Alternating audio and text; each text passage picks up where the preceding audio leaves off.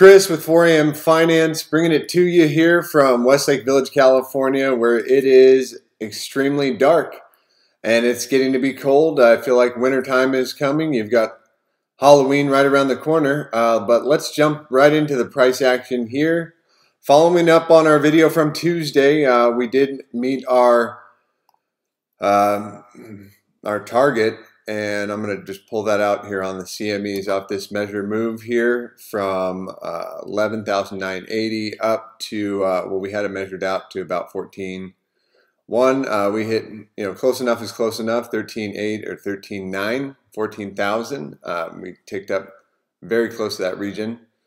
So I'm just backing it off. I'm going to go over, let's take a look at the higher time frame ranges, and what I got here is what I'm looking at on a daily is to the upside. Actually, let's bring this down to a 4-hour. If we get a 2-hour, 4-hour closure above 13,439 or 450, I'm looking for extension up to 13,781.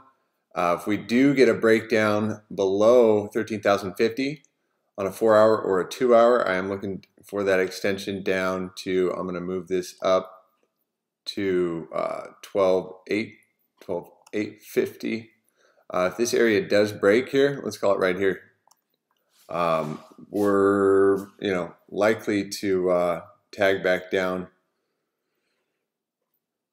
Yeah, it looks like, if this region doesn't hold, we could come back down to about $12,000 base. So lots at stake here. I'm going to be keeping an eye on the weekly closure for CMEs, which is coming up here today.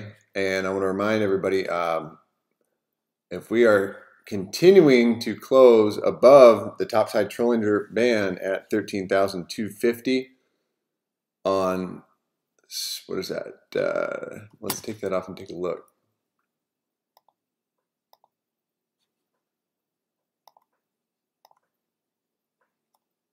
Let's take a look here. So if we continue to close above there, 13,250, you can see what kind of moves this is produced. So I'll just put this back on. Go back to Bitcoin. First closes along the topside Trollinger band right here, and we produced a very nice move of, let's see here.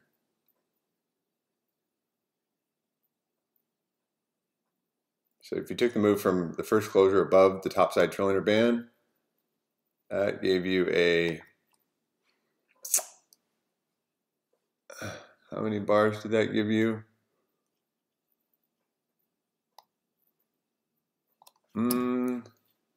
So run from 5,000 to, oh, it's the wrong ruler. That's why, excuse me guys. I'm not the best at this here. Bear with me just a second. We're going to use this tool. Not the fit retracement, the ruler. Measure from the first break of the topside Trollinger band.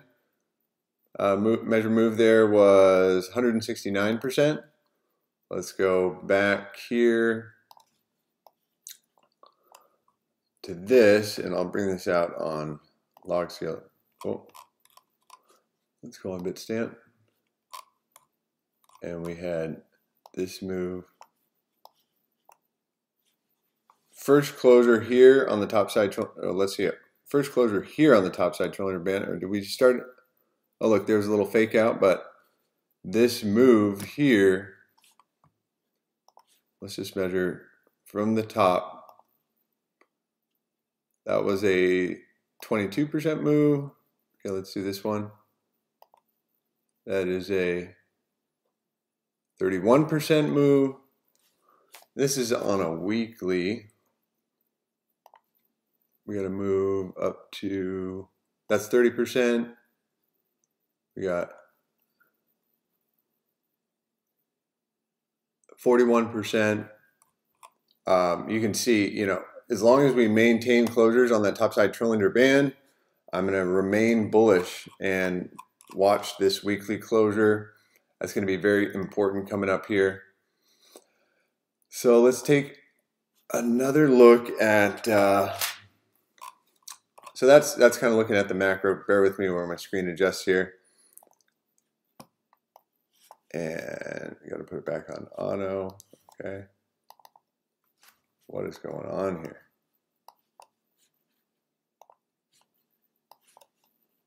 I think we just went way back in the time, the annals and history of Bitcoin.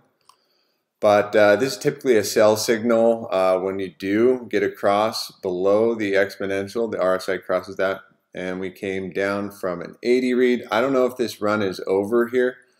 We're still carrying these higher lows, staying above the red 10 simple on the daily. That's very bullish. You can see we ride the red 10 simple on the daily through all these bull markets, sustain above it. So as long as we are holding above there on a daily, again, I'm going to stay bullish there. Let's take a look at the 12-hour. Do we see anything there? Yeah, Stokes are coming down. But we're going to be meeting a trend line here that goes back all the way from September. And you can notice this here, we're going to be approaching the bullish control zone. So this is very, very important to watch here. This does tend to catch the momentum. So if we do see a drive or turnaround there, that could be a good sign. Another thing we want to look at here is our 4-hour. And I'm going to jump here. Just take a look if I see anything on the 4-hour. We got higher lows, RSI is, so we got higher lows. Looks like we're coming up on some hidden bullish divergence here. We'll see if this is already played out. Again, if we don't get a closure on a 4-hour or a 2-hour above this 13,369 pivot, I'd be looking for a range to get filled out somewhere between here at 13,050. And if we break there, looking to the downside of 12,895. If we do close, I'm going to throw on a secondary indicator, the Bollinger Bands. If we do close below on a 4-hour, 12,674, that's going to be a very strong warning signal that we could play out some serious downside. You know, maybe even down to $11,000 base. So keep an eye on that, but let's go ahead and jump on to some other things that good indicators for what Bitcoin's going to be doing. So, you know, as dollar is rallying here, typically Bitcoin going down, we have seen the downside play out over the past few days.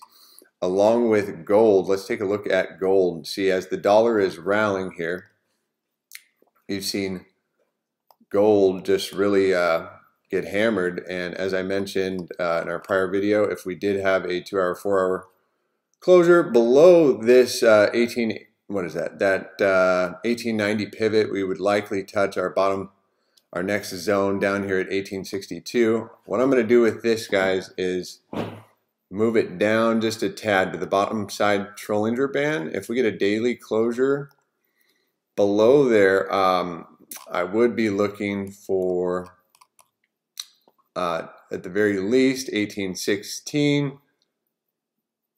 Yeah, what is that? Right there, 1825. Below there, I am going to look for our next downside target at about 1784. Oh, great buying opportunity if gold hits 1784. Again, this isn't financial advice. I'm not a financial advisor, but that, you know, that purple 200-day and the white 200 simple, a very strong pivot point. Typically a great buying opportunity. You saw one here, right? You saw one here. You saw one there. So would be looking for that to get hit if the dollar wants to rally because they're not getting the stimulus through. You know, we don't get a stimulus through, I think, and they're pricing in a blue wave. You got more people pricing in higher corporate taxes. I think we could see some real volatility, and that's what I am forecasting, some eminent volatility. in the market. So NASDAQ, let's take a look at this on a daily and take some of these things off. And let's get these off here and just look at NASDAQ on the daily. Let's take it out, and this is looking pretty droopy, guys, pretty droopy. We are rallying back up. Let's throw on, sorry, that's Dixie. Let's go ahead and get on NASDAQ. I apologize, guys. We'll take a look at the dollar in a second here. So again, we did look for this target to get hit at 11,350. We'd say if it broke that we would be heading down to about 11,022. If this area breaks, I'm looking for, you know, the doom and gloomers to be out partying, 10,650. I do believe that would hold, you know, might be able to bring this up a bit actually to right here, which I'll go ahead and get my trusty drilling tool on there. And we'll go ahead and I'm gonna get a sip of water. All right, let's go here. So let's throw on our secondary indicator. Yeah, if we do, let's take a look on a weekly. Yeah, we could come down all the way down and test this yellow 21. Probably looking for a big bounce there. We're getting the bouncy territory right here at 11,015 and 10,072 on NASDAQ. Now let's go ahead and take a look at SPY. We kind of got the same thing going along. Pretty droopy here. We were looking for this target at 32.62. If this breaks, I'm looking for this to get hit at 31.98. That breaks. We get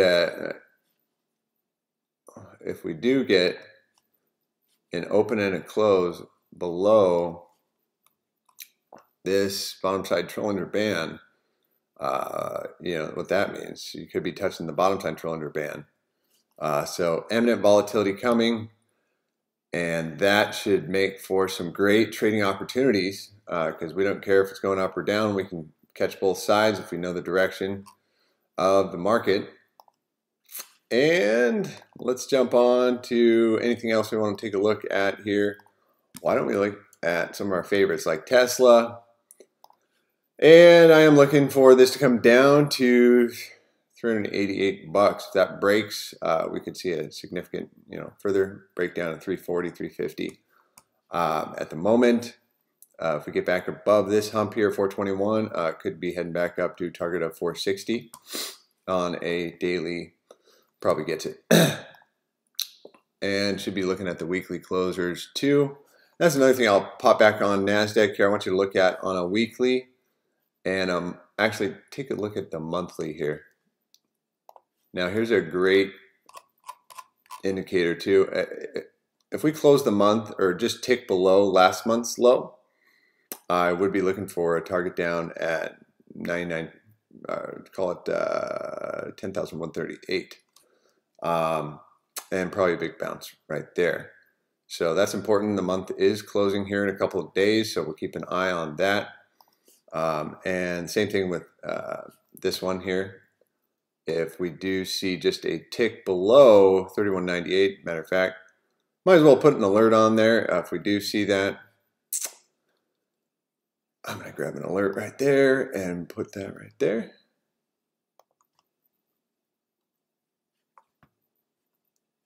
Let's see if I can get it done here. Come on. There we go.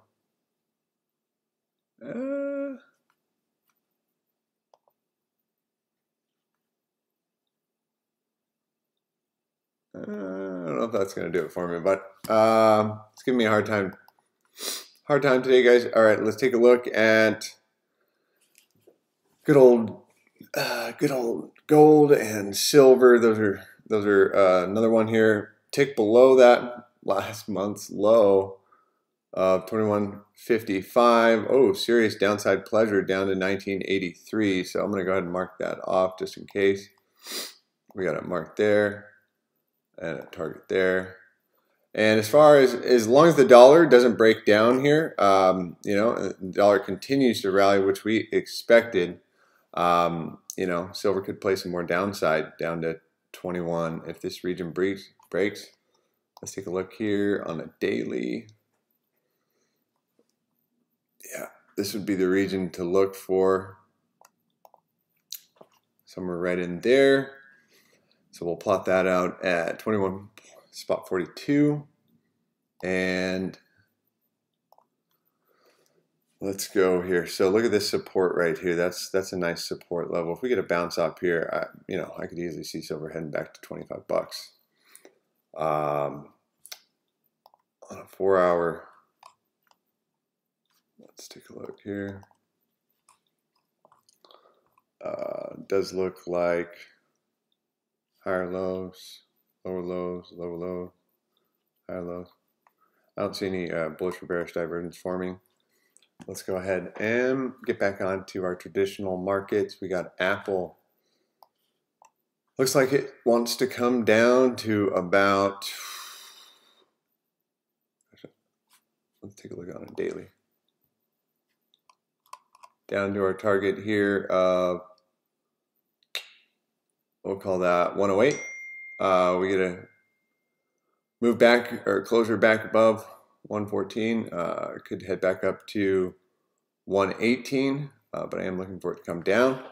And Microsoft is already coming down. Looks like it wants to come back down to about 190. I expect a big bounce there. Unless we get some kind of crazy stimulus package between here and the election, I don't expect it to happen. Let's take a look at Ethereum. Let's get us some Ethereums. Ethereum's probably going to do whatever Bitcoin does, but if we do break this region here, could be looking at a test down to 354. We get a break above here at 385. Or sorry, back above 416, I'd be looking back for a move, probably back to 451. That's on a daily, or yeah, let's take a look at the weekly too. Let's jump into Link. Link is looking a little bit droopy, a little bit, I don't know. I'm not a big fan. We're gonna have to watch the monthly close here and see what happens. Yeah. Don't know how this is going to play out, but again, probably altcoins are probably going to do what Bitcoin does to a lesser extent to the upside, to a greater extent to the downside. And yeah, I would be keeping an eye on, you know, again, Stokes are crossing down, and RSI losing the exponential, getting kicked almost out of the bullish control zone. So yeah, Link not. I don't know what to make of this one at the moment. And let's go on to our, just curious, what's Cardano looking at? Yeah, Cardano more down. All right, I think we're gonna end it off there. We're gonna go ahead and wrap it up with the Bitcoin and our lower time frame ranges. Again, the break above 13,373, and I'm looking for extension back up to about 13.6. Okay, if we're looking at our downside target here of a break below 13,050, extension down to 12.8, 12.9, probably put it in right there. If that region does not hold, probably going to get a tag down, maybe a bounce 12,572. Bounces along the way, but ultimately down towards $12,000 base. That's what I'd be looking for if this region does not hold. And I'm wishing you guys a blessed and happy day. We'll bring this back to you over the weekend. Take care.